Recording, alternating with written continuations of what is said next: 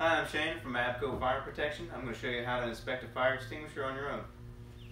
So first thing you want to look for is to make sure your gauge is in the green. If your gauge is outside the green, you should probably call us. So another thing you want to look for, make sure your hose is clear. You don't want bubble gum stuck up there. Then once you determine that that's good, you can flip it over. Make sure that the powder kind of flops to the top a little bit. You want to fluff that powder up nice and good. Shake it a little bit. Be sure not to hold the top handle, but to hold the bottom handle. Shake it up. Set it back down there. The other thing you want to make sure is that you've got an ABCO seal at the top so that your pin stays put. And once you determine that your fire extinguisher is in good working order, you flip this over here, you put the date here, you put your initials here, and you're good for the month. You just do that every month.